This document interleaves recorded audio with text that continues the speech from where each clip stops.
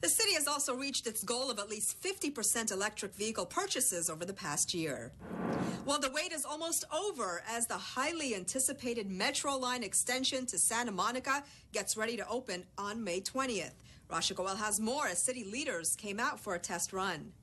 Thanks to a $1.5 billion light rail expansion project from Culver City to downtown Santa Monica, Angelenos will now have passenger rail transit service to the west side. This is really about delivering the promise. I think a lot of people thought we couldn't do something like this in the car capital of America, but it's on time. The 6.6-mile extension of the light rail line is expected to ease traffic on the congested west side. It completes the 15-mile Expo line between downtown Los Angeles and Santa Monica. It's going to give tens of thousands of people every single day an opportunity to commute without being stuck in gridlock. This is a big hole that is filled in our transit system. We're getting closer to the point where you can get almost anywhere without having to get in your car. And I think once that happens, traffic is going to dramatically improve. The trains will run every 12 minutes each day. There are 7 new stations, 3 with park and ride facilities. The smoothest, quickest 12 minutes from Culver City to Santa Monica I've ever had. This marks the first time passenger trains have run from downtown LA to the Pacific Ocean in 6 decades. I'm Rasha Goel for LA This Week. Now it'll take Metro riders about 45 minutes to get from downtown LA to Santa Monica. Well, the city of LA is hiring and wants U.S. veterans and other select groups to apply first. Gil Reyes reports on the mayor's executive directive to fill thousands of civil service jobs. The city braces for a shortage of workers. Within 2 years, nearly half of civilian employees hired by the city, like tree trimmers, will be eligible for retirement. At the same time, many positions remain unfilled following layoffs from the Great Recession. But now a plan. Rebuilding that workforce, bringing services back to our constituents, and finally beginning to restore the kind of government service that our constituents deserve. LA City leaders gathered outside City Hall for the signing of Mayor Eric Garcetti's executive directive. It sets a goal of hiring 5,000 new civilian workers over the next 3 years, now that the recession is behind us. It also instructs city departments to prioritize the disadvantaged when hiring. Communities like our unsheltered, communities like formerly incarcerated Angelenos, veterans, and our disconnected youth, those youth between 16 and 24 who are not in school but don't have jobs. The directive builds on the city's new contract with the coalition of LA City unions. They represent tree trimmers, 911 dispatchers, crossing guards, and so much more. Many of those positions were cut during the economic downturn of 2008. The executive directive seeks to restore many of those jobs. And I'm also very supportive of how this executive directive to managers emphasizes an attempt to move part-time workers to full-time whenever practical. That's something I've been calling for us to change since I got here. The directive calls on nonprofits, universities, and religious groups to seek out those disadvantaged job seekers and refer them to positions. Outside City Hall, Gil Reyes for LA This Week. Outreach to help fill those city jobs will be conducted by groups like the Watts Gang Task Force and Inner City Struggle. While renovations continue at LAX as new airline routes are added to enhance the passenger experience. Rasha Goel has more on the latest airline flying in. After a 22-year hiatus, Thomas Cook Airlines is now operating out of LAX. The airline offers a direct flight from northwestern England to the West Coast. LAX recently celebrated the inaugural flight. Manchester is LAX's third United Kingdom with non-stop air service. The route will help meet the growing demand of travelers between our two cities that share cultural, academic, and economic ties that benefit both cities. And for example, every time the Thomas Cook aircraft lands here in Los Angeles, it injects at least $250,000 every time, every landing, into the local economy. Thomas Cook Airlines will fly from Los Angeles to Manchester, England, offering a way for travelers to get into northwestern England faster. Normally I go through Heathrow, and there's usually a 4 or 5 hour layover just to get back to Manchester. So I've been waiting for this flight for like over 30 years. The service is fantastic. I love it, and we keep coming back to them every year. Currently, Thomas Cook Airlines offers 2 flights a week and is a seasonal flight which will only operate until October, but it will return next spring and give passengers an opportunity to choose from more flight options. But it's very much the model of Thomas Cook Airlines to put on more service in the second season. Thomas Cook Airlines is the largest transatlantic airline out of Manchester. From LAX, I'm Rasha Goel for LA This Week. Officials say Thomas Cook Airlines is the largest transatlantic airline to fly out of Manchester.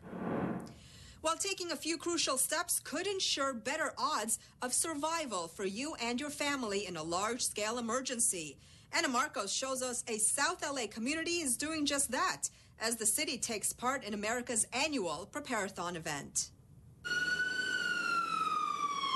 In a real-life mass disaster, chances are your community may see few of these guys, the real-life firefighters, and a lot more of these, CERTs, or Community Emergency Response Teams. Regular citizens like you and me, trained by LA firefighters to jump into action when disaster strikes. In a large-scale emergency, your infrastructure is going to be destroyed. Your water mains will be blown up in the street. Your roads will be impassable.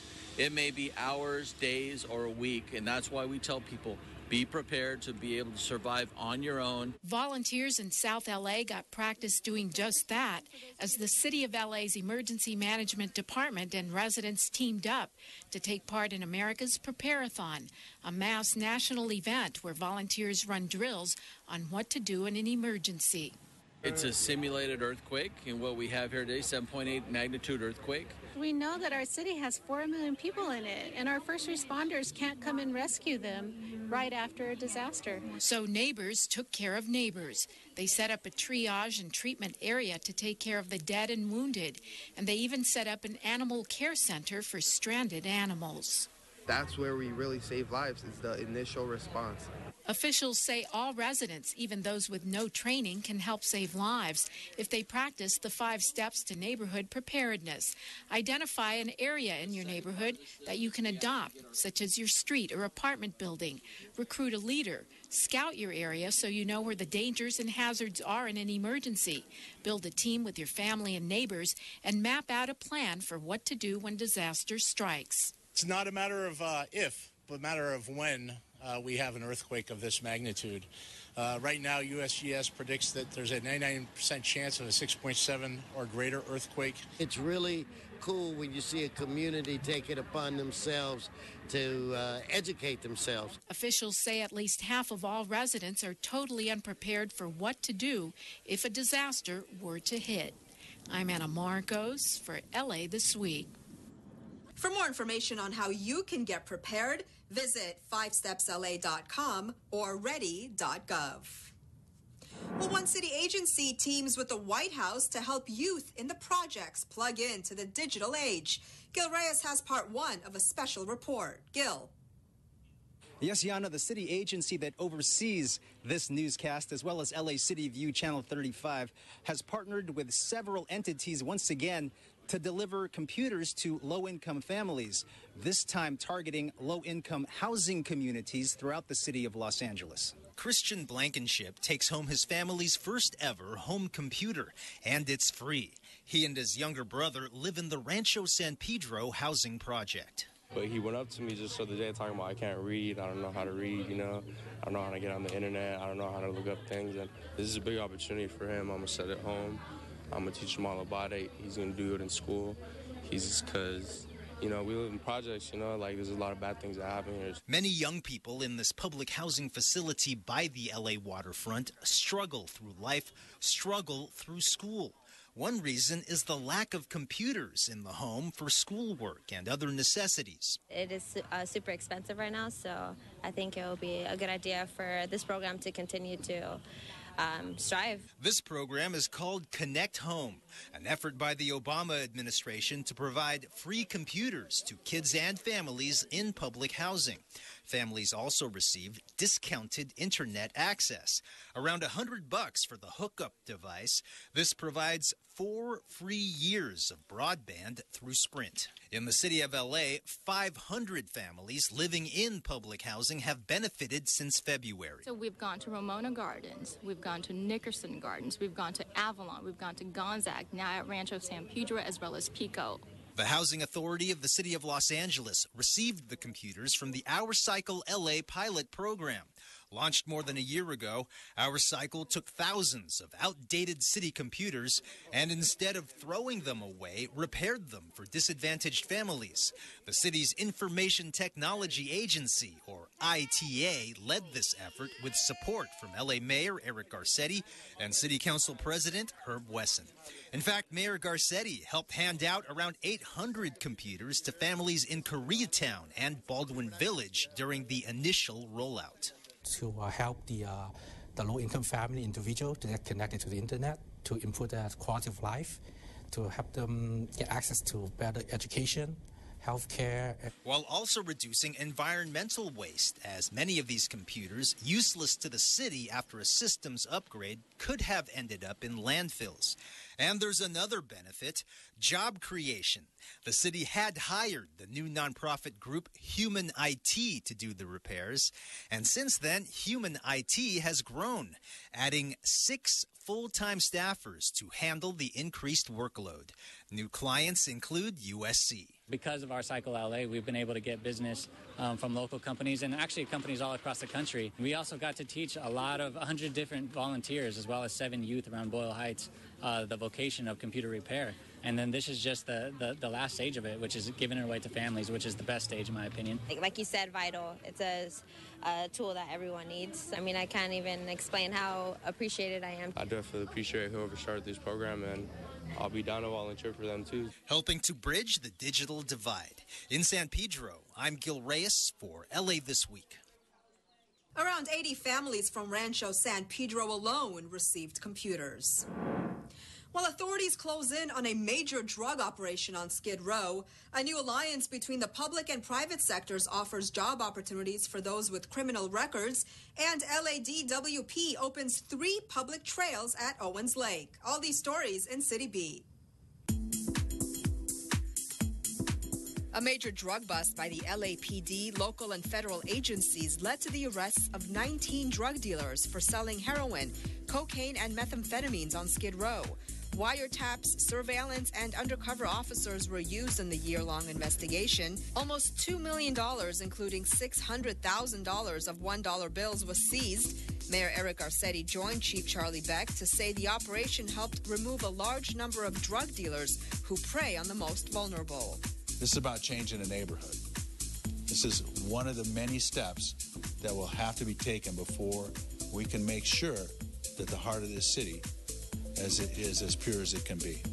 Mayor Eric Garcetti launched a Blue Ribbon Commission on Employment Equity, an alliance of private and public sector employers committed to providing opportunities for people who have been historically excluded from jobs that offer career advancement, including those individuals who have been formerly incarcerated. Commission members have agreed to voluntarily refrain from criminal record inquiries until a conditional offer of employment is extended, refrain from asking job applicants about their credit history, and actively work to develop recruitment and policies for populations that have been historically unemployed, including those with criminal records. And to give people those entry-level jobs on the way up on the ladder, whether it's that cleaning the floor and the toilets that eventually allows you to train solar installers, or whether it's here, somebody who can help us by fixing sidewalks and one day get a city pension and a middle-class job. It's an unprecedented opportunity. The Los Angeles Department of Water and Power recently joined officials to celebrate the grand opening and ribbon cutting of the Owens Lake Trails, which officials say aim to enhance public access, recreation, and wildlife habitat at Owens Lake while educating visitors about LADWP's dust control efforts on the lake bed. The Owens Lake Trails features 3 trail areas with a total of 4 miles of walking paths, overlook areas, and land art installations. The effort is part of LADWP's Owens Lake Dust Mitigation Program, initiated in 2001. It has mitigated 96% of dust emissions from Owens Lake to date, according to officials. Complete mitigation is expected by 2017. Well, it's out with the old and in with the new, as a new program is helping residents not only cut their energy use, but save some money, too. Rich Samuels has more. It's new, good size, quieter. It's clean, brand new. I like it. James Sebastian is happy about his brand new refrigerator, one of 177 new energy-efficient units, recently provided free of charge to residents at Fame Corporation's low-income housing. This will help low-income families to save at least $60 annually on their utility bills. The opportunity to create greener, more environmentally friendly apartment complexes grew out of Fame's involvement in LADWP's Community Partnership Program, which provides education on reducing energy and water usage to residents of the 8th Council District. What's so fantastic about this program is LADWP is really reaching out to low-income communities to be part of the conservation effort, but simultaneously they're helping those low-income individuals improve their quality of life and receive benefit from the community. The LADWP's Refrigerator Exchange Program partnered with ARCA, the Appliance Recycling Centers of America, to complete the replacement process. This is Rich Samuels for LA This Week. The new energy-efficient refrigerators use half as much electricity as older models. Well, a 5K run that'll have you covered in all the colors of the rainbow. Tour a legendary music studio as it opens its doors to the public for the first time in 6 decades. And a day of music and games that's perfect for the whole family. All this in this week's Things to Do. Also known as the happiest 5K on the planet and the most colorful event this May, the Color Run in Los Angeles is taking place on Saturday, May 21st. The Color Run partners with a charity event at each location, and in Los Angeles, they are working with Back on My Feet, a nonprofit that uses running to help the homeless in changing their lives, and Children's Hospital Los Angeles. So get your old white t-shirt ready and don't miss your chance to get covered in orange, pink, blue, and yellow paint on this exciting 5K run. What better way to give back and have fun? The event starts at Dodger Stadium on Saturday, May 21st. For more, visit thecolorrun.com. If you're into music production and have ever wondered how Capitol Studios, which has hosted recording artists such as Frank Sinatra to the Beastie Boys, makes its magic, wonder no more. Created in 1956 and for the first time in 60 years, Capitol Studios is opening their doors to the public. This is a chance to hear stories and witness the place where many recording artists who have created your favorite tunes made their music. Tours will be held in the studio, and there will also be a vinyl fair Saturday, May 21st. For more information, visit capitolstudios.com. Calling all Southern California moms, here's an event that is fun for the whole family. The 3rd annual Great Big Family Play Day in Los Angeles only happens once a year and features a day full of face painting, games, crafts, and event meet and greets with your children's favorite characters. Grammy-nominated singer and songwriter Lisa Loeb will be performing in a nursery rhyme parade, and the day will also include hula hoop dancers and a number of performances. You won't want to miss this day full of music and family fun on Sunday, May 22nd at the Autry Museum of American West. The event starts at 9:30 a.m. and closes at 4. For details, visit greatbigfamilyplayday.com. And that's a look at some things to do. Well, that's going to do it for this edition. I'm Yana Kane from all of us here at LA This Week. Thanks for joining us. A reminder that you can catch us online at lacityview.org. You can also follow and like us on Facebook. We'll see you back here next week for more of LA This Week.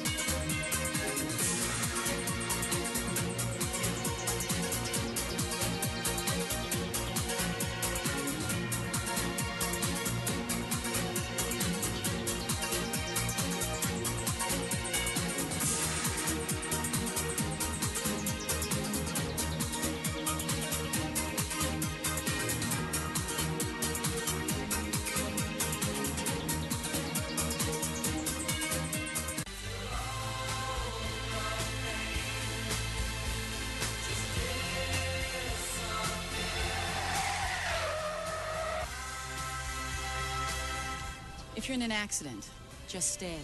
Call 911. Help if you can. You might save someone's life. Obey the rules of the road.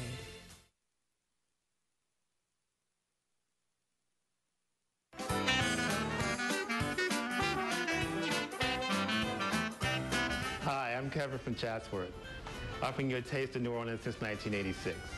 You're watching LA City View, Channel 35. Our city, our channel.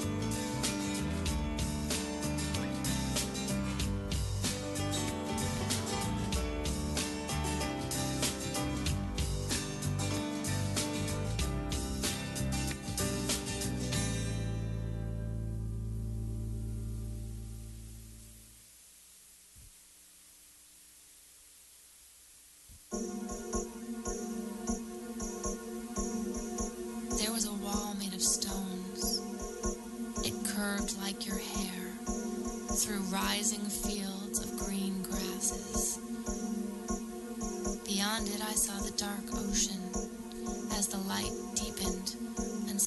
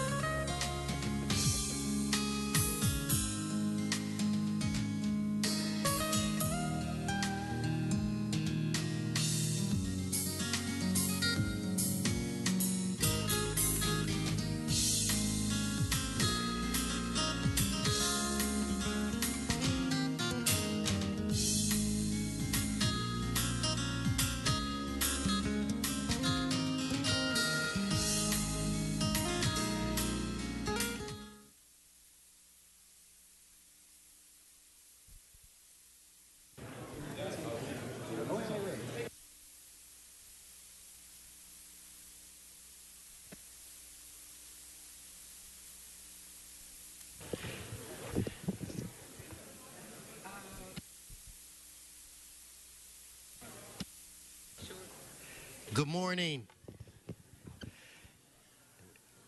Good morning, everyone. If I could, I didn't even have to ask you to be quiet, so I appreciate that very much. It is Thursday, May 19th. I want to welcome you to the Los Angeles City Council. To the members, I want to apologize for starting a little late. I had some business to attend to in the back. If Mr. Clerk, you'd please call the roll, we can begin. Blumenfield, Bonner, Buscanos, Odillo, Engler, Fuentes, Harris, Dawson, Weezer, Koretz, Krikorian, Martinez, O'Farrell, Price, Rue, Wesson, 15 members present, and a quorum, Mr. President. First order of business. Mr. President, item 1 is the continued consideration of the Budget and Finance Committee report relative to the Mayor's proposed 2016-2017 budget for the city, related motions and resolutions. The public hearing was closed yesterday, May 18th. Okay, thank you. Thank you so much for that, Mr. Clerk. Before I turn this over to our budget chair, Mr. Paul Krikorian, I want to not only congratulate him for a phenomenal job on the budget, I want to thank every member of the Budget and Finance Committee for all of the hard work that you put in to being in a position to present us with a budget today. I have to acknowledge every member of the council, those that do not sit on the Budget and Finance Committee, because you were engaged in this process as well. And the more that we communicate, the more that we are all engaged, the better budget product, I think, a better budget product has been produced. I don't have the words or the ability to thank all of our staff from the CAO's office, CLA's office. I want to give a shout out to the mayor and to his office, city attorney, everyone who's worked on this. and to say to each and every one of you from the bottom of my heart, I am amazed that your hair is still black or dark brown, given all of the stresses that you guys had to go through and all of the hours that you spent putting this together. Because of you, we are a better council. Because of you, we are a better city. So I want to thank you for the work that you've done. At this time, if Mr. Krikorian is ready, sir, I'd like to defer to you and let us begin this process. And again, let me say this while I am looking directly into your eyes. I thank you very, very much. The citizens of this city should consider themselves fortunate to have you at the helm where it relates to budget and finance items. With that said, Mr. Krikorian, the floor belongs to you.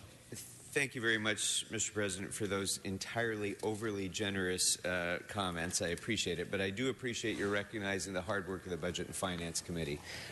This has been the finest Budget and Finance Committee I think that we've put together in a very long time, thanks to your appointments of these members, Mr. Wesson, and each and every one of my colleagues has done a magnificent job. And I want to put a little bit of a finer point on what a magnificent job it's been, because I pulled up an editorial that Mayor Richard Reardon wrote for the Wall Street Journal on May 5th, 2010. And the first sentence of that editorial is, Los Angeles is facing a terminal fiscal crisis. Between now and 2014, the city will likely declare bankruptcy. That was from our former mayor in the Wall Street Journal. Well, we didn't declare bankruptcy. And I'm very pleased to tell you that the budget that you have before you today has the largest reserve in the history of the city of Los Angeles, more than 6%. The budget before you today has nearly $100 million in a rainy day fund, which can only be drawn upon when we have the next downturn, so that we have a cushion, so that we don't have to have devastating cuts as we did over the last 7 years when we had the last fiscal collapse. This is a fiscally responsible budget that's also doing some pretty great things that we haven't had a chance to do during the time of this economic downturn. Most notably, the commitment of $138 million for homeless services and prevention, which is a monumental step forward, the first of many steps that will have to be taken, but it is an important commitment and declaration, I think, of this, one of the city's most important priorities. We are investing in our public infrastructure. We're spending in this budget 60% more on public infrastructure than the city's fiscal policies require.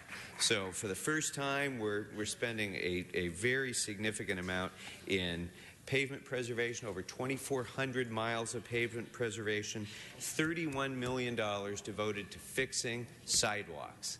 Mr. Buscaino, thank you for your great work with our committee on this. This is the first time we've actually gone down the road of engaging in a robust sidewalk repair policy, $31 million. $2 million to maintain medians, over $8 million devoted to clean streets, to clean up alleys and street trash, nearly over $2.5 million for graffiti abatement. So we're doing a lot to improve our infrastructure, improve the quality of life in our neighborhoods. We've shown our commitment to public safety through this, and I'm so glad that our public safety chair, Mr. Englander, happens to also be the vice chair of Budget and Finance, because we have been able to do so much in collaboration with the Public Safety Committee in helping to enhance the fire department for including beginning hiring, which we hadn't done for many years, hiring more firefighters. This budget does those things, but it also moves us in the direction of civilianization of civilian jobs by making sure that people who are sworn police officers and are capable of being out on the street protecting us are doing that instead of doing jobs that civilians could be doing. So we're funding that in this budget as well. We're committing ourselves to economic prosperity over including our Office of Wage Standards, the new Office of Wage Standards, including investing in the recommendations of the Ad Hoc Jobs Committee to try to enhance the development of new jobs here in Los Angeles. And in terms of improvements to our neighborhood, all of us, actually not many of us, all of us hear on a daily basis from our constituents about things like tree trimming, about alley cleanups, about the fact that we have cut through traffic and speeding in our neighborhoods, and we need more speed humps. We need more historical preservation of buildings that represent the character of our neighborhood. All of those programs are seeing enhancements in this budget, including planning positions for the neighborhood conservation and historic preservation overlays, more tree trimming crews, a newly restored speed hump program, and as I mentioned before, much more money for graffiti abatement and so on. I know that all of you are concerned about the many important social service programs that the city has been providing, primarily with federal funding through the Community Development Block Grants program. And each year, many of those programs have faced extinction because of the outrageous reduction in federal funding for very, very important priorities. Well, we're continuing to fund the day labor sites in this budget with $750,000, AIDS programs, aging and health programs, our family source centers. We're preserving some of those things that the most vulnerable Angelenos depend on us to provide. So there's a lot of important positive steps forward in this budget, and they're reflected in the documents that we'll be going through in a moment. But I also just want to say that we're not entirely yet out of the woods. So while this is a positive story, it's not a story that doesn't have some cautionary notes as well. And it remains true that we continue to face a structural deficit in our out years. And that structural deficit is not likely to be erased until 4 or 5 years from now, depending upon how disciplined we continue to stay on this road that we've taken. So while this is good news, and this is an opportunity for us to begin restoring services that have been cut so badly, I have to always temper that optimism with the reminder that we still haven't fully resolved the structural deficit that this city has built up over the course of many, many years. We're on the road to doing that, but it's not quite done. So I'm going to get into thank yous and such after we finish this process. But I do just want to walk us through this a little bit. We're going to ask the CLA in a moment to present the budget. Remember, members, that what is before you is the report of the Budget and Finance Committee, which makes changes in the mayor's proposed budget. So if anything is not contained in our report, the mayor's budget stands as is. So it's kind of sometimes a double negative when we do that. So just keep that in mind as we're talking about that. Your motions are welcome. We have, I think, probably a stack of them already ready to go. So when we're done with this process, we'll be considering motions. But I would ask again, Mr. President, that any motion that's presented today or otherwise that has any impact on the budget, fiscal impact on the budget, I would ask be referred to Budget and Finance for further consideration rather than voted upon in connection with this budget. Ms. Zoe and Ms. Calfine are now going to go through the budget on a page-by-page basis, and you all have it before you. So as you see anything that you would like to ask questions about or make a motion about or do anything else, just call it special. We'll note it, and otherwise we'll just go ahead and go through until we're concluded, and then we'll consider all the motions at the end. Let me see if I have anything else. I think that that about covers it for now, Mr. President. So if I may just go ahead and turn it over to our Chief Legislative Analyst, Sharon Supp. Please begin. Good morning. So you have the Budget and Finance Committee report before you. We will go by the recommendations page by page. If you can refer to Attachment 1, there are a total of 150 recommendations of the Budget and Finance Committee for you to consider. After we will go page by page, Karen will walk you through page by page. Any items we'll call special, put those on the board, and then we would ask the council to take a vote on that page of the items that are not called special so that we can move those along. So we'll start with that process. After we complete that, we will go through the motions, which will soon be distributed to you. Okay. Good morning, Mr. President and members. Before you is the Budget and Finance Committee report on the mayor's proposed 2016-17 budget. It is broken into three sections. The first section is the summary of all the discussion that took place during the Budget and Finance Committee hearings. And as Ms. So mentioned, there are two recommendation sections. The Attachment 1 is the recommendations that actually modify the mayor's proposed budget, and an Attachment A are the reports that were recommended as part of that budget process. So we can begin with the recommendations, or if you prefer, we can do what I would recommend is we take up the reports in one batch. We can either do that at the very beginning, or we can do it at the end. It's your preference. What do you recommend? We can do them right now if you like. We can. Those would be Attachment A recommendations, R1 through R113. Why don't we do that? Let's prepare to vote on, again, what did you say, R1 through R113? Correct. Let us open the roll, close the roll, tabulate the vote.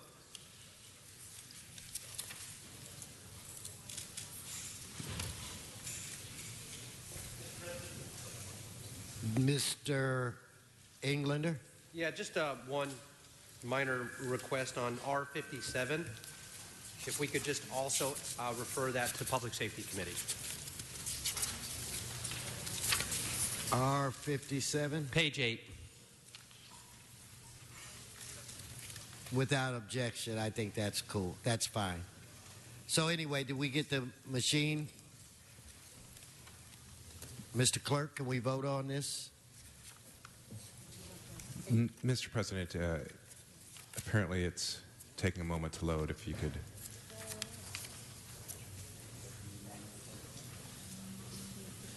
Just bear with us. Let's get our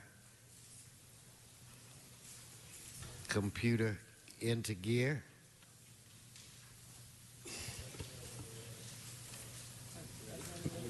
Mr. President, we're ready.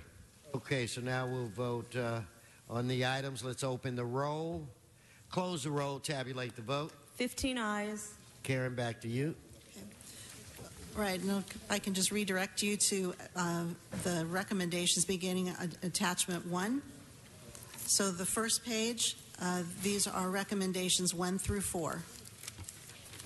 Members 1 through 4. Okay, let's prepare to vote on these items. Let's open the roll, close the roll, tabulate the vote.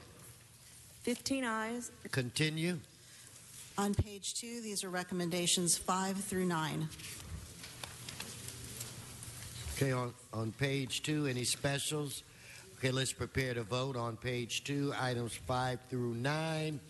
Let's open the roll, close the roll, tabulate the vote. 15 ayes. Page 3, recommendations 10 through 12. Any specials? Then let's vote on page 3. Open the roll, close the roll, tabulate the vote. 15 ayes. Continue. Page 4, recommendations 13 through 23. Page 4, 13 through 23. Let's prepare to vote. Let's open the roll, close the roll, tabulate the vote. 15 ayes. Continue. Page 5, recommendations 24 through 35. Okay, now we're on page 5. Please open the roll, close the roll, tabulate the vote. 15 ayes. Continue. Page 6, recommendations 36 and 37. Let's open the roll, close the roll, tabulate the vote. 15 ayes. Page 7, recommendations 38 through 42. Okay, page 7, 38 through 42. Open the roll, close the roll, tabulate the vote. 15 ayes. Continue. Page 8, recommendations 43 through 47. Okay, let's vote on those as well. Let's open the roll, close the roll, tabulate the vote. 15 ayes. Move on. Page 9, recommendations 48 through 54. Okay, we're now, Mr. Huizar. 54B, please. 54B, we're going to hold at the request of Mr. Huizar. We can vote on the remaining. So let's open the roll, close the roll, tabulate the vote. 15 ayes. Continue. Page 10, recommendations 55 through 59. Let's vote on those items. Let's open the roll, close the roll, and tabulate the vote. 15 ayes. Page 11, recommendations 60 through 66. We're on page 11. Yes. Open the roll, close the roll, tabulate the vote. 15 ayes. Continue. Page 12, recommendations 67 through 73. Okay, page 12, 67 through 73. We can, Madam Clerk, vote on this. Open the roll, close the roll, tabulate the vote. 15 ayes. Continue. Page 13, recommendations 74 through 80. Open the roll, close the roll, tabulate the vote. 15 ayes. Continue. Page 14, recommendations 81 through 83. Okay, let's vote on that section. Let's open the roll, close the roll, tabulate the vote. 15 ayes. Page 15, recommendations 84 through 89. Okay, members, we're on page 15, 84 through 89. Let's open the roll, close the roll, tabulate the vote. 15 ayes. Continue. Page 16, recommendations 90 through 93. We're on page 16. Let's open the roll, Madam Clerk, close it, tabulate the vote. 15 ayes. Continue. Page 17, recommendations 94 through 100. Ms. Martinez. President, I just have a technical amendment on item 98, and it should read Operations Valley Bureau Human Trafficking and Prostitution Detail. Well, let's vote on that as amended. Let's open the roll, close the roll, tabulate the vote. 15 ayes. Continue. Page 18, recommendations 101 through 106. Let's prepare to vote. Madam Clerk, open the roll, close the roll, tabulate the vote. 15 ayes. Continue. Page 19, recommendation 107. Let's open the roll, close the roll, tabulate the vote. 15 ayes. Continue.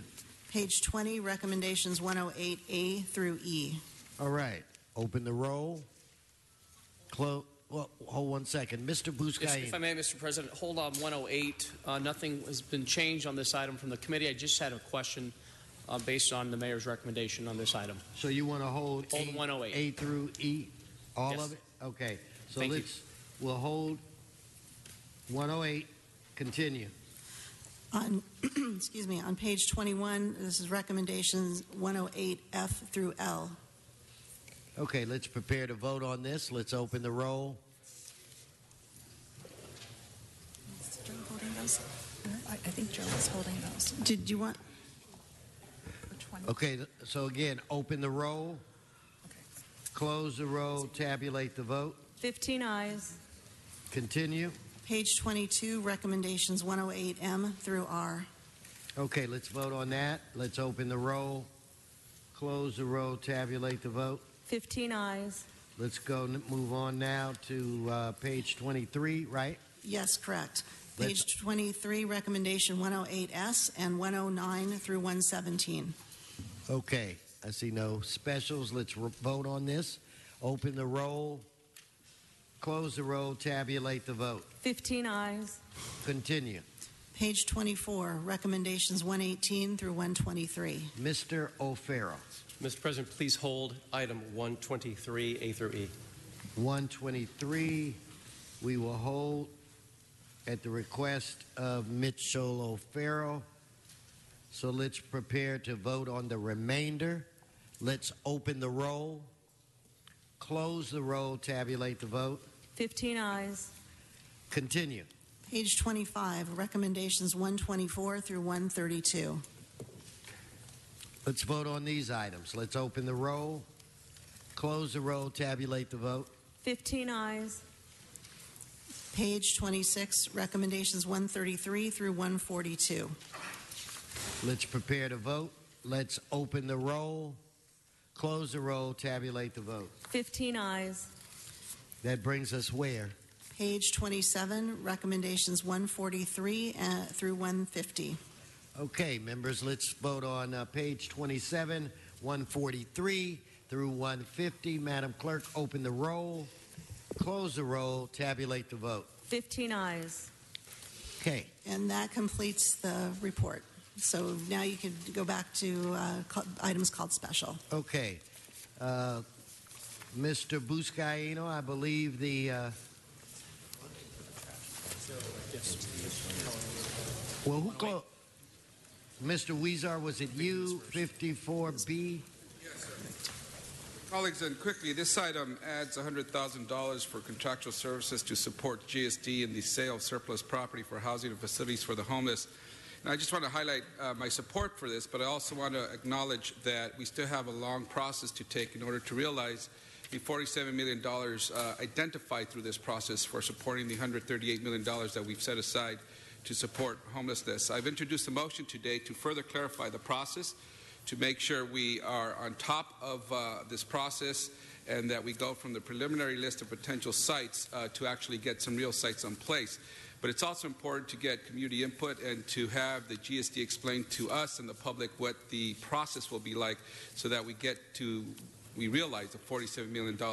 It's not to mention the $20 million in housing linkage fees that have yet to be materialized in order for us to achieve $138 million. So I just want to highlight that we have a long way to go in this process to sell these surplus properties, work with the community to identify the appropriate sites, and we need further clarification from GSD, and that's what my motion that I submitted today is about. Thank you.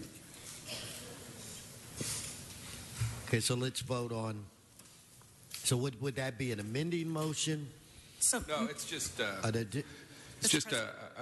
comment on that, just to clarify a motion I submitted related to this item. Thank you, sir. Okay, so now we can vote on it. Let's open the roll, close the roll. What? No. So, Mr. President? Yes. So, Mr. Weisar's motion will be included in the packet. It will be circulated in just a moment. The item before you, I believe Mr. Weisar is accepting it to move forward as is, and then the clarification will be coming forward in a motion that will be presented shortly. Yes, Mr. Krikorian. Mr. President, because that item was called special, we have to vote on this page as it's written.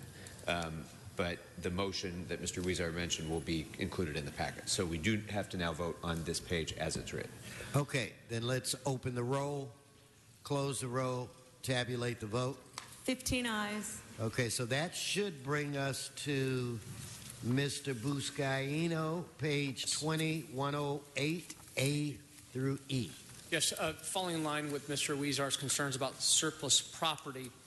Now, just for clarification purposes, the funds generated from the purchase or sale, rather, of surface property is proposed to go to the Affordable Housing Trust Fund. That's correct. Now, those dollars are generated from the sale of surplus properties in each of our respective council districts. Will those dollars go back into the specific district that the surplus property is being sold on at?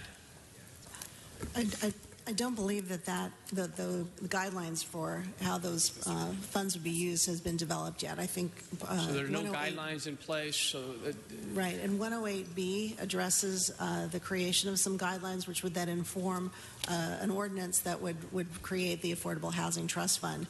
The recommendation here is to delete the recommendation from the mayor's budget and allow that to go to the policy committee for some discussion about how that would be created. Okay, so that still needs to be crafted as far as how those dollars, once the surplus property is sold, if those dollars are going to go back to that respective council district. So, as proposed by the mayor, there are 8 properties that have been proposed for sale.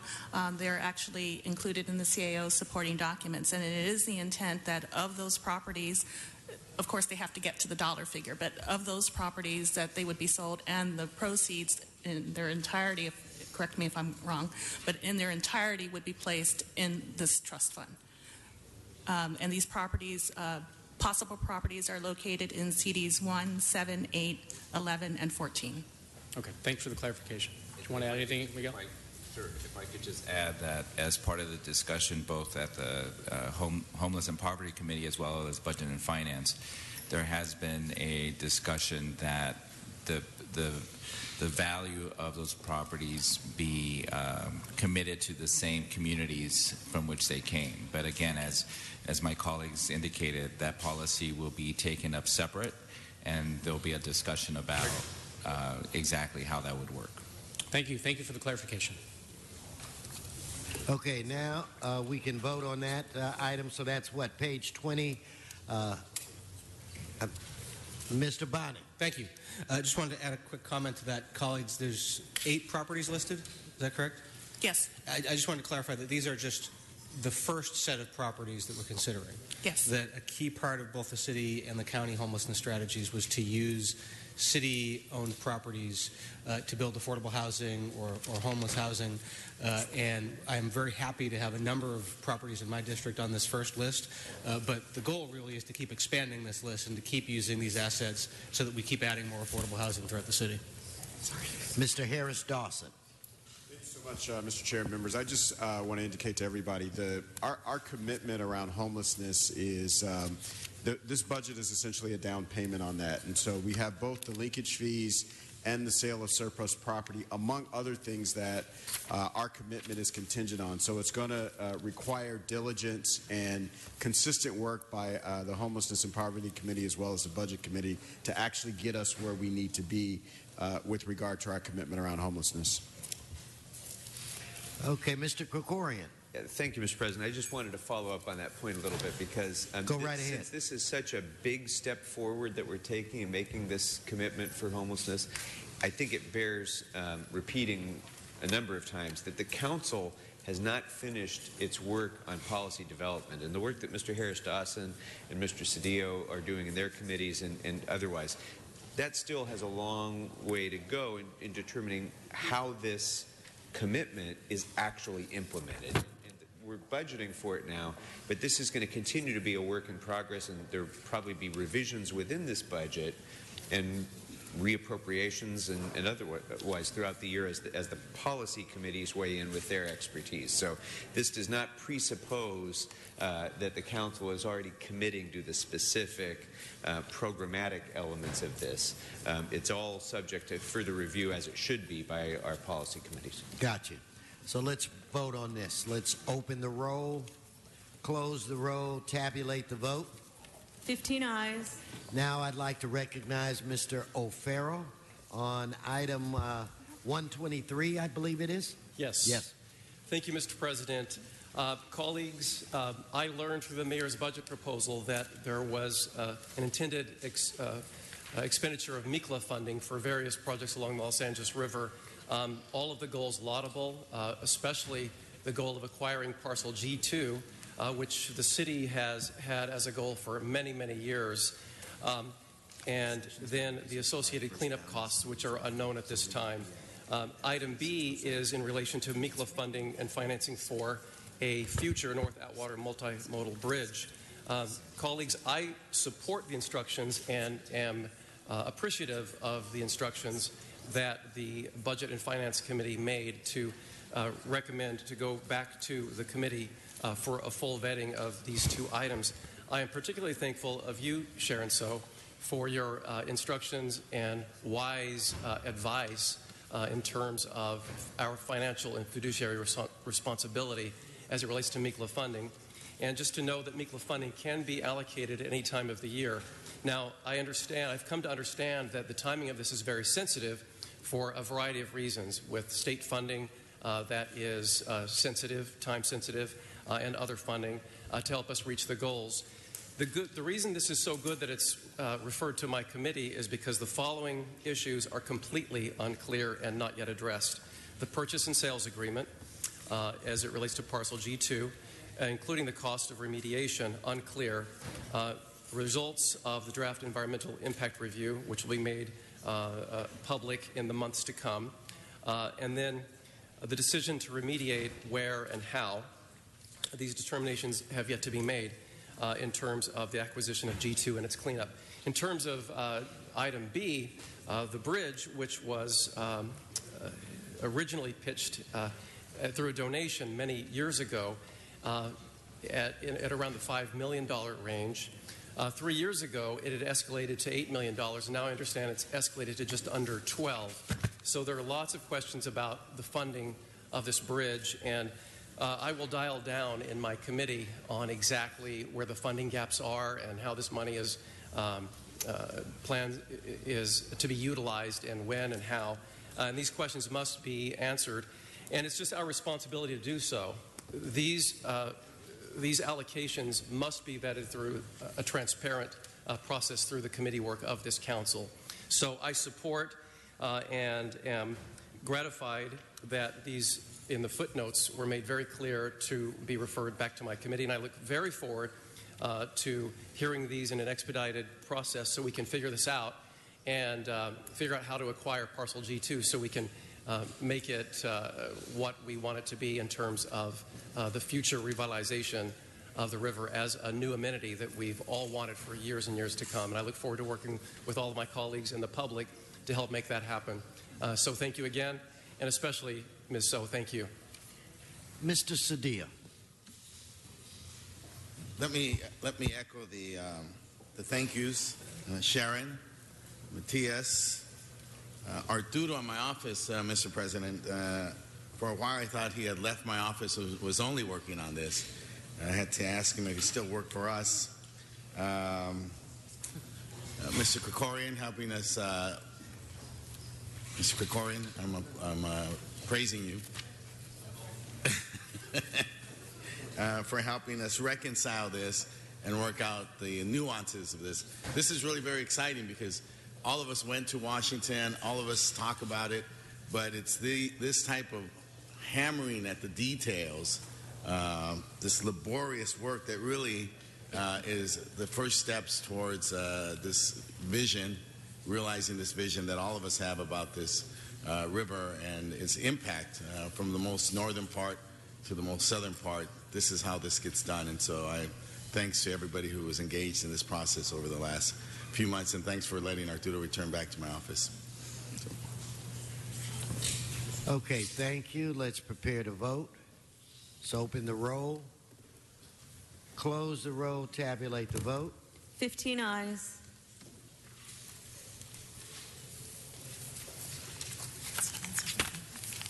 Mr. President, I believe Yes. that completes the committee report. So it brings us to, I think, our first packet. You have your first packet of motions before you.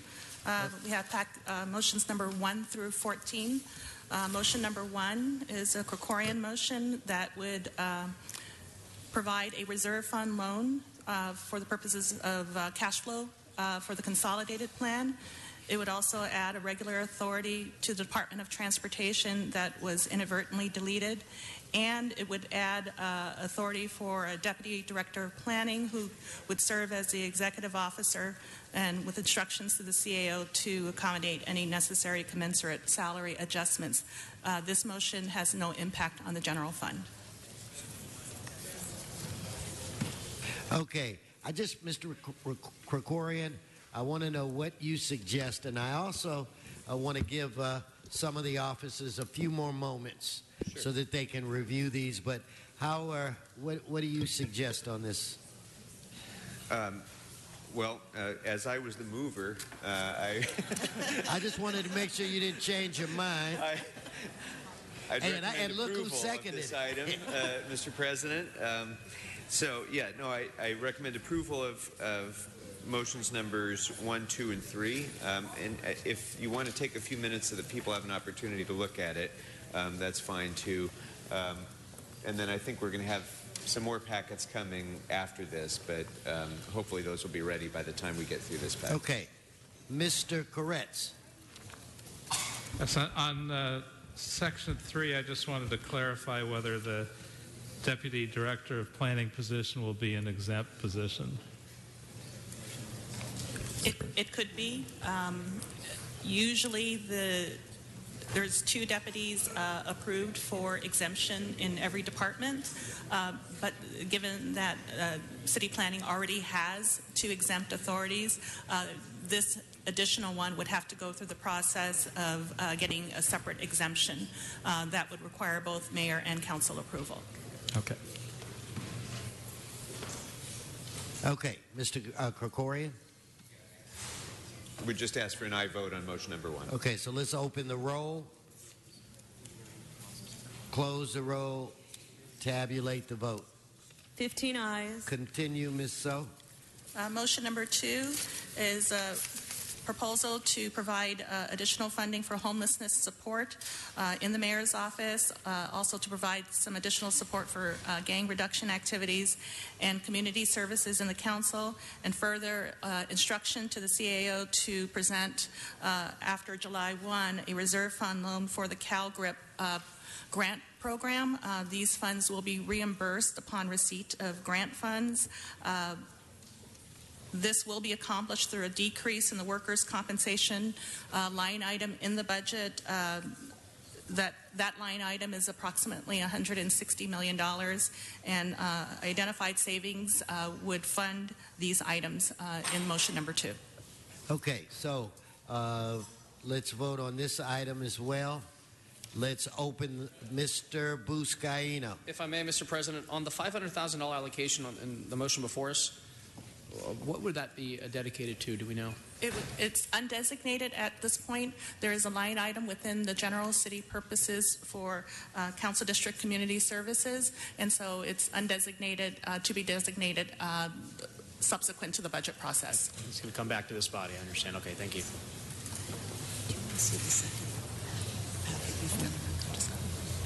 Okay, let's vote on this. Let's open the roll.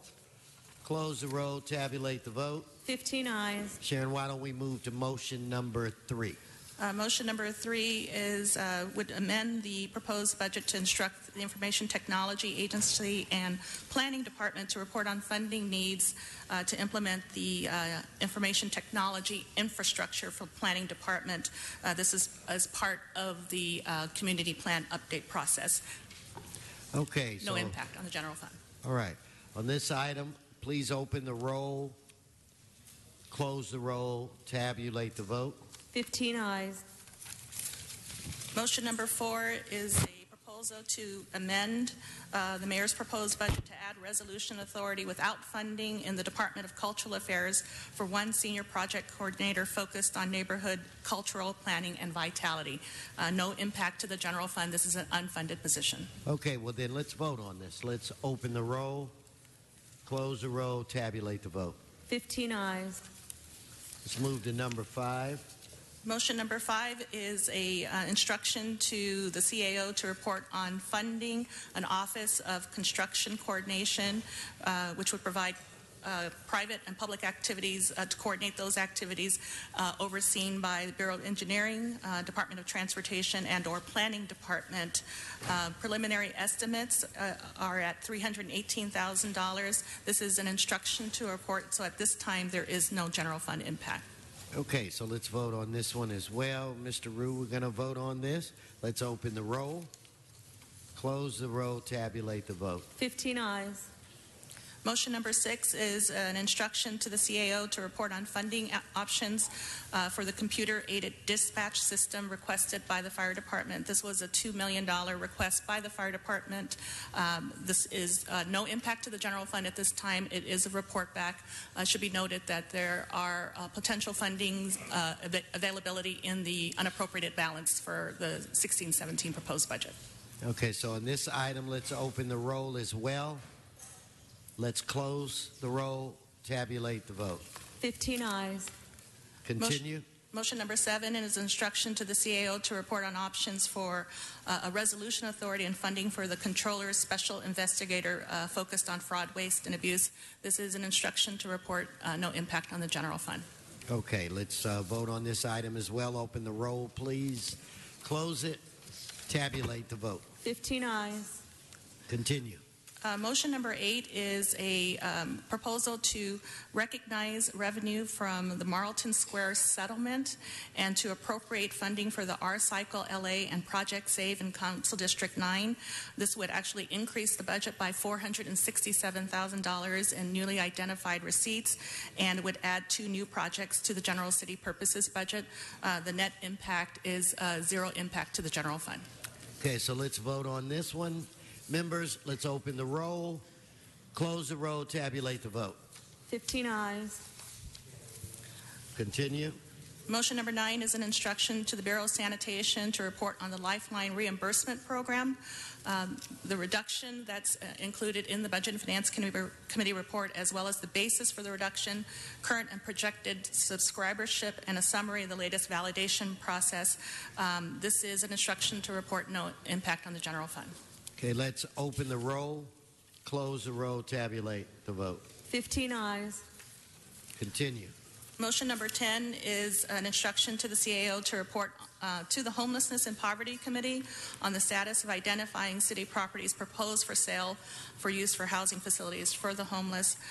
This report should also present the anticipated site selection process. We discussed that briefly, but this would be a further report, no impact to the general fund. Ms. Martinez. I'd like to request that the report also be referred to entertainment and facilities. Mr. Sadia. That's interesting. This is very important. I applaud the leadership of Mr. Huizar and the doubling up on the comments of Mr. Bonin. Mr. President, I'd like this report also to be vetted through Housing Committee. Okay, without objection, let's prepare to vote. Let's open the roll, close the roll, tabulate the vote. 15 ayes. Motion number 11 is an amendment to the proposed budget to move the Human Relations Commission in its entirety from the Department of Housing and Community Investment Department to the Department on Disability and direct the CAO with the assistance of City Attorney to prepare the documents necessary to effectuate this move. Okay. Mr.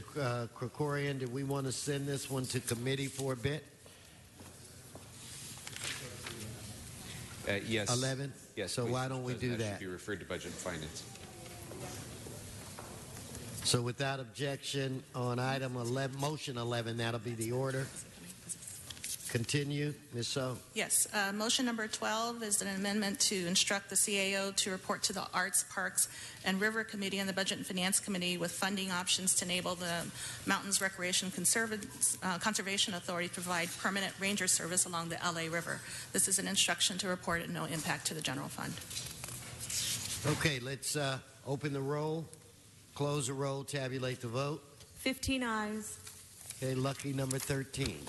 Lucky number 13 is an amendment to add a footnote to the implementation of the public right-of-way cleanup campaign line item in the unappropriated balance to ensure that no funds are spent until adequate reports are received on the matter. So this would be adding a footnote that it would need to come back to council for further action prior to expenditure. Mr. Buscaino.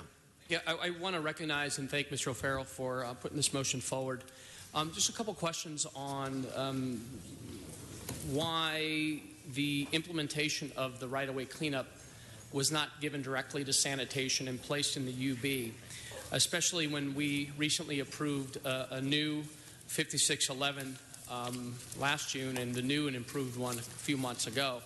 In fact, we approved 5611 the day after we approved the comprehensive sidewalk repair program. So it's great to see the $31 million expenditure in fixing our sidewalks, but yet we need to ensure that our public spaces are accessible. So, you know, I just wanted to get some clarification why that wasn't given directly to. I mean, there's a game plan to have 4 dedicated teams throughout the cities. I was just kind of stumped and scratching my head on it. The CAO and we're looking at each other because this was actually in the mayor's proposed budget. I imagine that the reason why it's in the unappropriated balance is because the protocols of this are still being worked out. Until the protocols have been established, it's in the unappropriated balance pending that report.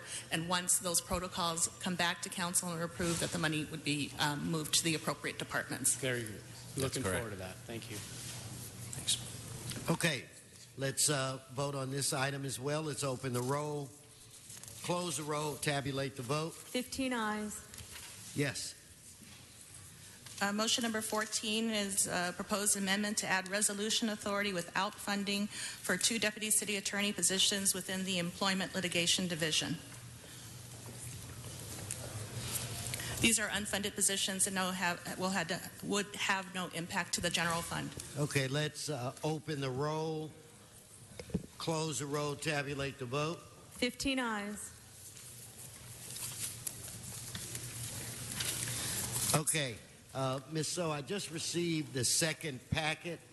Maybe we can take a break for about 5 minutes so that people can review this. Okay. All right, so we'll be a 5-minute recess.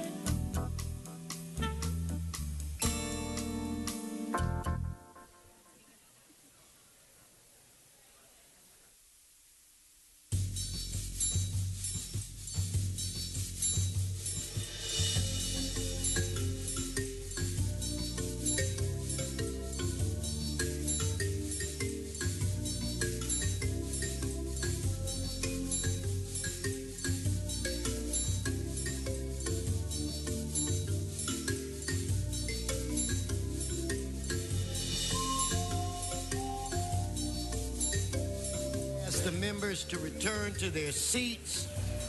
If I can say, we'll go back into session. So have the members return to their work locations.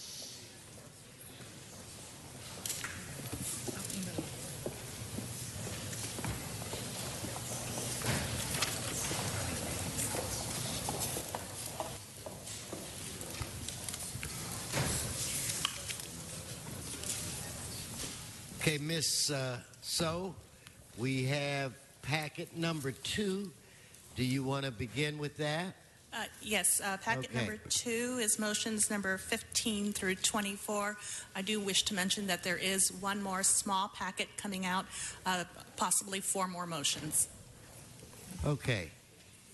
So motion number 15 is a proposal to amend the budget to provide funding for the construction of a new traffic light at the Fillmore Street and Arleta Avenue. The proposal is to decrease a line item within the Proposition C budget, reducing the LED replacement modules by $300,000 and adding a new signal construction Fillmore Arleta Avenue.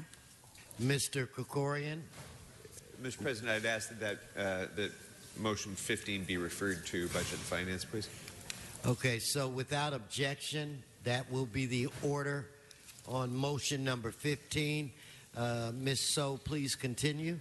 Motion number 16 is a proposal to provide funding in the Capital Improvement Expenditure Program physical plant for the design and environmental work on the White Point Landslide Paseo Del Mar project in the amount of $2 million. This funding would come from the reserve fund at this point and would have an impact to the general fund. So, Mr. Krikorian, it's my understanding that you would prefer to have this motion referred Yes, sir. to committee as well. So ordered. Item 17. Item number 17 is a proposal to provide funding for the On Avalon project in Wilmington by increasing contractual services in the Department of Recreation and Parks and the Board of Public Works Office of Community Beautification. The total amount of funding provided would be $900,000. This would be coming from the reserve fund and would have an impact to the general fund. Okay, we will refer this one as well without objection. Continue. Motion number 18 is a proposal to transfer to the unappropriated balance funding and positions for the expansion of the Bureau of Sanitation Trash Receptacle Program. These funds are currently in the Bureau of Sanitation's budget. This proposal would move those funds to the unappropriated balance pending further action by the Council. Okay, I just received a acknowledgement from the chair that we should move forward on this one. So on motion 18, let's open the roll, close the roll, and tabulate the vote. 15 ayes. Let's move to item 19. Motion number 19 is a proposed amendment to add resolution authority without funding for 2 deputy city attorney, 2 positions in the city attorney's office for workers' compensation. No funding is recommended here, so it's no impact to the general fund. It would only impact if these positions are filled. Okay, so then let's move forward with the approval of this item. Let's open the roll, close the roll, tabulate the vote. 15 ayes. That moves us to item. Motion number 20 Okay. is a proposal to amend the budget to restore 1 senior management analyst 2 position in the Office of Finance for the Revenue Management Division. No funding is recommended here. No impact to the general fund unless the position is filled later in the year. Okay, let's vote to approve this one as well.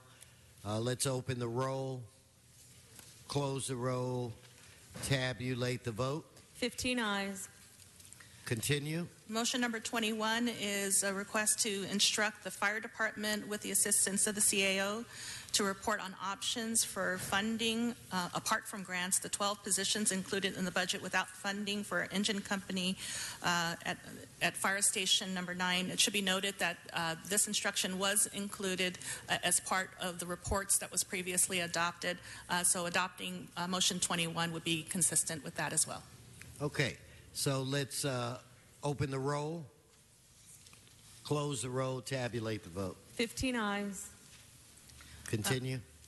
Yes, motion number 22 is a proposal to instruct the Bureau of Sanitation and CAO to report on the funding needed to maintain the current service levels of Operation Healthy Street and funding that would be required to implement this program in downtown Los Angeles and in Venice. This report does ask to consider some of the funding in the unappropriated balance to support this. This is an instruction to report and has no impact to the general fund. Okay, let's vote on this one as well. Let's open the roll, close the roll, tabulate the vote. 15 ayes. Yes. Motion 23 is a proposal to provide additional funds for the Board of Public Works Clean and Green program. The proposal is to add $500,000 to the Board of Public Works for this program. The only source of funding for this item would be the reserve fund, and therefore there would be an impact to the general fund. Okay, so without objection, we'll refer this back to committee as well. Continue. Motion number 24 is a proposal to instruct the CAO with the assistance of General Services Department and Recreation and Parks to report on funding options and the process for acquisition and park development of a .866 acre parcel in Sherman Oaks, which has been identified as a prime location for a new park. This is an instruction to report, no impact to the general fund. Thank you. Let's vote on this item as well. Let's open the roll, close the roll, tabulate the vote. 15 ayes. Members, this is a call, all but last call for motions if you want to have them submitted. Do we have any other packets that are ready at this time? We need just a few moments. There are 3 more motions in process right now. And of course, we have the closing motions of A and B that will also be included in that packet to the extent that there are no additional requests that come in. Okay, so since that would only be a very short delay, we will now be entertained by Mr. Buscaino from the great 15th District. He will sing Sinatra songs until we get our next packet of motions. I'd like to call the question. Second. Okay, well, why don't we just wait a bit and then we'll deal with these additional motions. President? Yes, Mr. Gregorian. While we're waiting for those additional motions, I would just like to make a request of the CAO. There have been a number of these motions that have been approved today, and probably more will come, involving the addition of unfunded resolution authority positions. Obviously, those have no immediate impact on the budget. They would only have an impact if filled.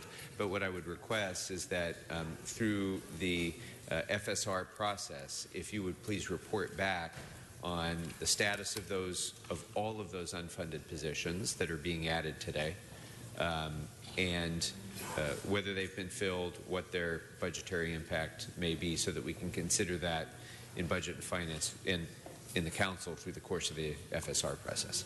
Got it. Yeah.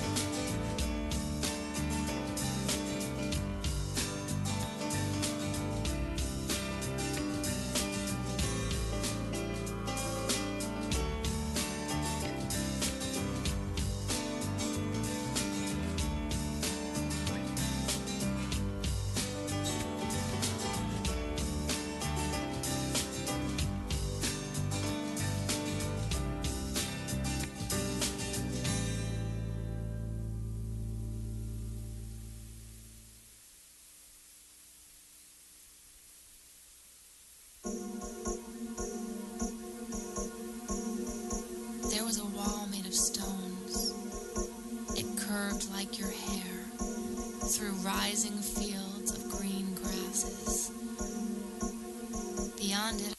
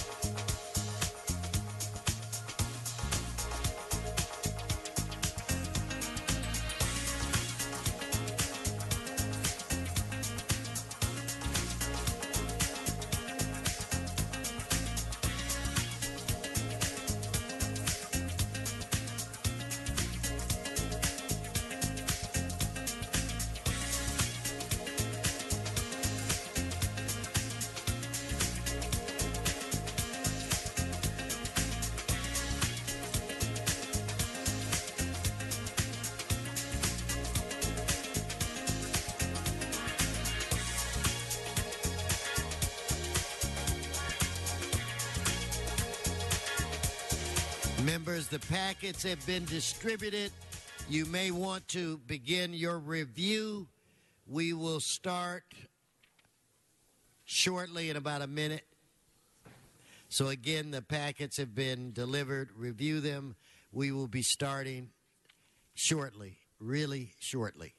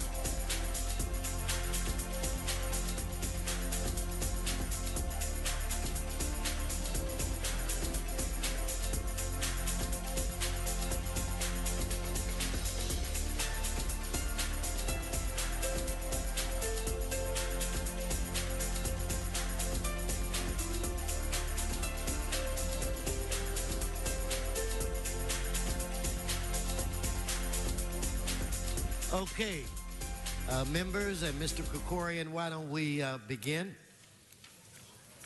Sharon, why don't you begin going through the latest packet of motions? Yes, Mr. President. Or Ms. So, would you please do that? Mr. President. Last packet of motions is before you. There are 6 motions included. Motion number 25 is a request to instruct the CAO with the assistance of the General Services Department and Recreation Parks Department to report on funding options in the process for acquisition park development for the Arleta Avenue, Wick Street, Sharp Avenue Phase 3C park development, as well as Phase 3D remainder of park development. This is an instruction to report and no impact to the general fund. Okay, so why don't we vote to approve that? Let's open the roll, close the roll, tabulate the vote. 15 ayes. Continue. Motion number 26 is a request to instruct the fire department with the assistance of the CAO to report on options for funding the restoration of an engine company at Fire Station 92, including any position authorities that would be needed. This is an instruction to report no impact to the general fund, and just to note that there is funding in the unappropriated balance that could be used in the future to fund this. Okay, then let's move forward with adoption. Let's open the roll, close the roll, tabulate the vote. 15 ayes. Continue. Motion number 27 is a proposal to add resolution authority without funding for 1 fiscal system specialist 2, 1 senior management analyst 2, and 1 special investigator 2 for the fraud, waste, and abuse prevention program in the controller's office. These positions would be added without funding. There's also a request to upgrade 1 senior fiscal system specialist 1 to a fiscal system specialist 2, and the upgrade of 1 senior systems analyst 1 to a senior analyst 2 for the payroll system risk mitigation. Now, it should be noted that upgrades are subject to the approval of the CAO and would need to go through that process. Mr. Krikorian. Thank you, Mr. President. I think one of the positions that's indicated in here, at least one of the positions, may already be duplicative of a previous motion that Mr. Rue brought. So I just wanted to point that out. It doesn't matter, I suppose, if it's duplicative, but just wanted to make that observation. But the final sentence of the motion provides for upgrades of 2 positions. Would those not have a fiscal impact if we upgrade the positions? Yes, they would, but it would need to go through the CAO process of reallocation to upgrade it to a higher pay grade. So to the extent that there is a upgrade to those positions, then yes, there would be a fiscal impact, but it hasn't even gone through that process yet. Any upgrades of positions could actually happen at any time. They could be submitted to the CAO for review. It doesn't necessarily need to be done as part of the budget process. So to the extent that there is an upgrade, you are correct, sir, that there would be an impact if they are approved. Okay. And what we do is we look at it in context of other similar positions throughout the city to make sure there's no inconsistency citywide. Okay. In that event, Mr. President, I'd ask that that motion be referred to the committee. Okay, so then without objection, that'll be the order. Let's move on. Mr. President, the next two motions are motions A and B, and these are the final motions relative to instructing our offices to prepare the budget resolution as well as to make any corrections or adjustments necessary. As the Council knows, the formal adoption of the budget is through the budget resolution. The CAO, the CLA, and the City Attorney's Office will be working on that upon adoption today of the recommendations, and we will be bringing back to you for adoption the actual budget resolution, and we expect that to be sometime next week. Okay, so should we vote on these separately, A and B? I defer to the clerk on that. Okay, then that's what we'll do. So we have before us now motion A. Let us open the roll, close the roll, tabulate the vote. 15 ayes. Now before us is motion B. Let us open the roll, close the roll, tabulate the vote. 15 ayes. Back to you, Ms. So. And there is one final motion before you, Mr. Bonin. Mr. Bonin? Thank you, Mr. President. Thank you, Ms. So. Colleagues, we have a motion here today that I wish was my idea, but it wasn't. Jennifer Rivera of CD1 suggested it. She used to work for Bill Rosendahl with me, and she suggested it would be a great idea for us to dedicate this budget to Bill Rosendahl and to his memory. And there are years in which that probably wouldn't be a very suitable tribute to Bill, because there are budgets that he wouldn't have liked and he would have thought were real stinkers. So we're not doing this just because Bill recently passed, but because this is a budget I think Bill would really, really like. He'd be excited that we're finally doing some civilianization of the LAPD. He'd be very excited that we're restoring positions for historic preservation overlay zones and stuff like that. He would be very, very happy that we're taking care of seniors and day laborers, our family source centers. And he would be very happy, Mr. Krikorian, that we have an historic reserve fund. He'd be very happy with how fiscally prudent this budget is. But more than anything else, Bill's heart would be swelling today, and he's looking down, beaming at us at the investment that this city has made in addressing homelessness in the city of Los Angeles. It was an issue that he was singularly focused on for 8 years. It was an issue that he continued to talk to me about regularly until he died. He couldn't have been happier, and he couldn't have been more proud of what we're doing than what we're doing today with this budget. And I want to thank the mayor for making the budget recommendation, Mr. Santana and all the staff who helped make it happen, and all of you, particularly the Budget Committee and the Homelessness and Poverty Committee that crafted that budget, because Bill is looking down and he is saying great, great, great for sure. So thank you.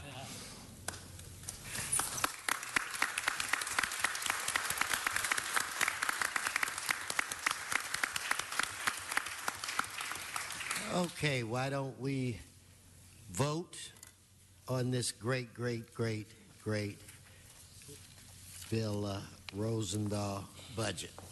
Let's open the roll, close the roll, tabulate the vote. 15 ayes. Mr. Clerk, what's before this body? Mr. President, the desk is clear. At this time, again, let me thank everyone, but I'd like to acknowledge Mr. Krikorian. I'm sure you have some special words, but again, on behalf of the council, we thank you for your stewardship, your leadership, through some very challenging times. I think I can see the light by at the end of the tunnel, and a lot of that is directly attributed to you. With that said, everybody, let's give our budget chair a round of applause.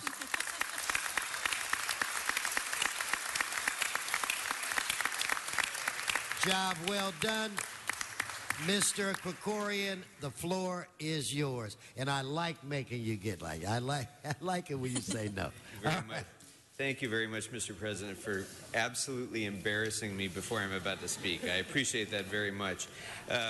I just need to say, as I said at the outset, what an outstanding process this has been, thanks to the members of the Budget and Finance Committee. I want to thank Mr. Englander, Mr. Bonin, Mr. Blumenfield, Mr. Kretz.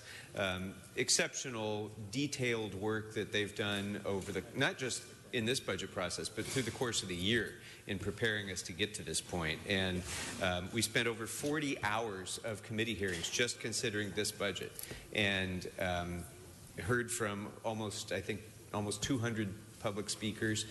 It was a really effective process, thanks to the commitment and thoroughness and skill of these committee members and their staff. And I want to also recognize Nicole Burnson with Mr. Englander's office, Laura McLennan with Mr. Bonin's office, Dave Hirsch with Mr. Kretz's office, and John Popach with Mr. Blumenfield's office, and all of their staffs, because everybody on our staffs contributes to the budget process. And of course, in my team, Matt Hale has headed up the budget effort since I've been chair, and I want to especially thank Matt for the great work that he's done, as well as my Chief of Staff, Farina Bernosian, and all of my policy team and everybody else in the CD2 team who's done such a terrific job. Mr. President, we couldn't do this work without your support for the Budget and Finance Committee and the work that we've done. So I want to thank you first for giving me such great colleagues to work with on the committee, but also for the steadfast support that you've shown for our work product. And of course, Andrew and the rest of your team who've been such great partners through us in all of this. Andrew Westall, Ed Johnson, Justin Wesson, and the rest of your team all have been a great contributors to this. To the mayor, Mayor Garcetti, this is Mayor Garcetti is my second mayor as budget chair, and I have to say this has been a tremendous process of collaboration with this mayor. I think the vast majority of the priorities that this council has had are in concert with the priorities that our mayor has demonstrated in his proposed budget, and I appreciate the collaborative work that we've done together, especially his budget team led by Matt Szabo, Matt Crawford, and the rest of the budget team. They've been great partners, and it shows in the work that we've produced here. Of course, our CAO, Miguel Santana, and his staff, every year I have my doubts about whether we're going to get through the year. I wonder if this is the year when the wheels are going to come off, and yet every year we've continued to make steadfast progress. So I want to thank Miguel Santana and his entire team, especially Jacob Wexler, Melissa Fleming, and the Budget Memo Squad that finds its way through the hundreds, literally hundreds of budget memos that come out of our committee. Our CLA and their great team, Sharon So and Karen Calfian, Ray Morales, Andrea Galvin, and the rest of the team, you just saw it today. These motions and everything that we got through, the reports that we got through, the changes to the mayor's draft budget, where we have found ways that we could do things more efficiently, and it all is because of the intensive work that the CLA does. And we spent 40 hours. I think they spent 40 hours in, the span of about 3 days in going over this when they're working on this. So they don't sleep much, and yet despite their lack of sleep, they produce exceptional work. So thank you all. All of the general managers and other departmental staff that you see here, the budget doesn't happen just during budget hearings. It happens in the months of time leading up to that too, when each of these departments worked so hard to create cost efficiencies, and if it weren't for the work that they'd done, they've done over these last few years, the city might have met Mayor Reardon's expectations. But the fact is, we have realized a lot of cost efficiencies in those departments by cutting back on staff and finding innovation and reorganization and consolidation and the many other things that our general managers and departmental staff have done to create the efficiencies that we've benefited from. Our committee staff, Richard Williams and Erica Polst, the clerks for the Budget and Finance Committee, they make it happen smoothly, effortlessly, and I thank them very much as well. And then there's many other people, all of the folks around the Horseshoe standing behind us, all of the folks here from the city staff. They don't get named individually, but we couldn't do the work that we do in the council without our exceptional staff, city staff and council staff, and so I want to thank all of them as well very much. And Mr. President, if there's nothing further, I think we have an excellent budget, and thank you all for making it happen. Okay, one more round of applause. Oh, stop it there. Stop it there.